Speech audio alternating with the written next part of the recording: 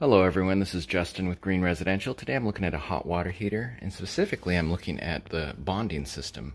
Now, bonding is a way to connect different pieces together and make them electrically the same piece. So this pipe here is connected to this pipe via this wire right here. So electrically, they're one unit now, since this wire right here is bonding them together.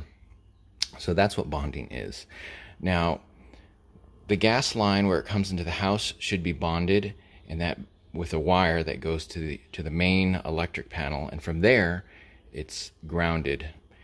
And the purpose of grounding and bonding on a gas system is if there's any stray electricity, such as static electricity, that electricity has a safe path to the ground versus potentially starting a fire. So this pipe right here, we have a clamp on it and a wire that goes to this section of the pipe right here. Now, why do they do that? Well, a flexible gas connector is not considered a good source of bonding. So this flexible gas connector cannot bond this metal pipe right here to this section of the pipe. So that is why we have this cord right here, this wire bonding the two pieces of piping together. If you follow this up, it goes all the way up here to the pipes that come out, the metal piping that comes out of the hot water heater.